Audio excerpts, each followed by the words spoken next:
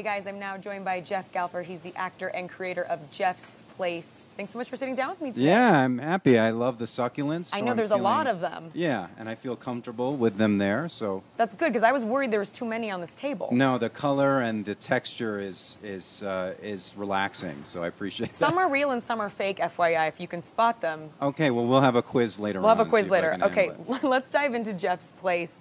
You say your show is basically Mr. Rogers' Neighborhood meets Twin Peaks, which are two things that seem like they don't mix very well. So kind of break down that explanation for us. Well, yeah, I mean, certainly it's there is a children's show motif going on, but we tend to work as a group in the subversive, so we like to always flip the lid on what audience expectations are. So our show, just when you sort of are falling into that children's show motif, we kind of pull the rug and it becomes something very different. And that's sort of where the Twin Peaks aspect is that you really never know what's going to happen. You never know how the tone is going to shift at any given moment. And it's very surprising for that reason.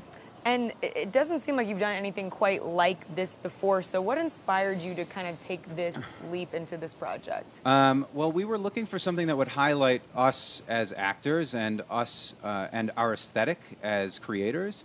And since we tend to like offbeat and eccentric, but something that's grounded and something that we all recognize, after much conversation and trying to figure out what we wanted to work on, we landed on this idea of a Mr. Rogers type themed show.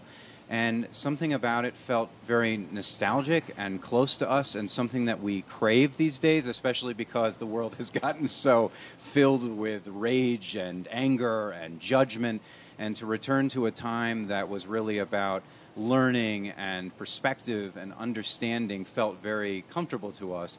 And that allowed us to sort of drive into it. And then once we were in, we could sort of reshape that form and modernize it and sort of introduce this element that, you know, creating our own realities and creating our own truths is something that we really do now. And it's something that we, you know, everybody has their own facts, everybody has their own reality that they live in. And this was our way of sort of hammering that down while providing something that people could recognize, you know. Now, the titles of the episodes are interesting. They have different names like comfort and gratitude and meditation, manners. Is that kind of like the overall theme for each episode? Or? Yeah, so we had a very, you know, funny playbook for how we were going to how the formula of the show was going to work. And one of the things we wanted to do was theme out each show to a very specific theme. But then that episode would never really be about that theme. So funny. Manners is about dancing, and teleportation is about how babies are made, and comfort is about sort of betrayal. It's everything is just sort of a flip on what you're expecting. Got it.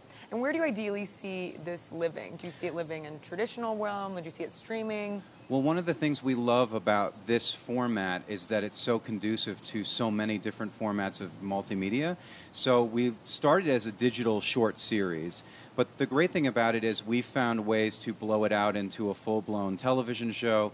We thought about reformatting into what could be a variety show that takes place at Jeff's Place, sort of like the old Pee-wee's Playhouse stuff.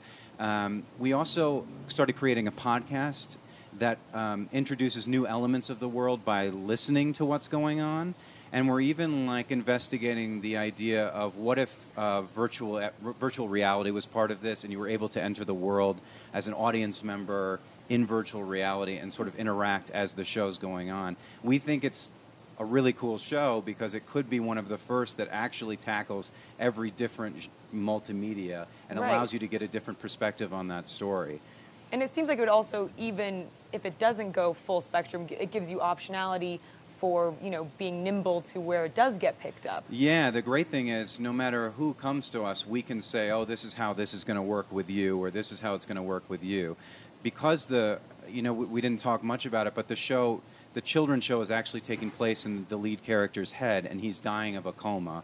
And this is his way of sort of living the reality he would prefer to live and make sense of what's going on in his life.